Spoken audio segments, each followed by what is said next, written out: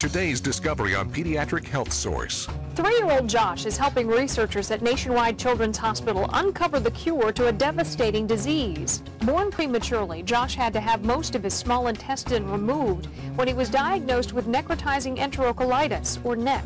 The risky surgery was performed by Dr. Gail Besner. For 20 years, while saving lives in the OR, she's also been working hard in the lab, searching for ways to avoid surgery.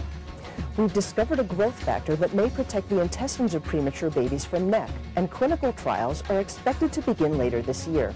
The Research Institute at Nationwide Children's Hospital leads the country in the effort to develop a possible treatment for NEC. So what researchers are learning today from patients like Josh could help the next generation of preemies. Pediatric Health Source is brought to you by Nationwide Insurance, on your side.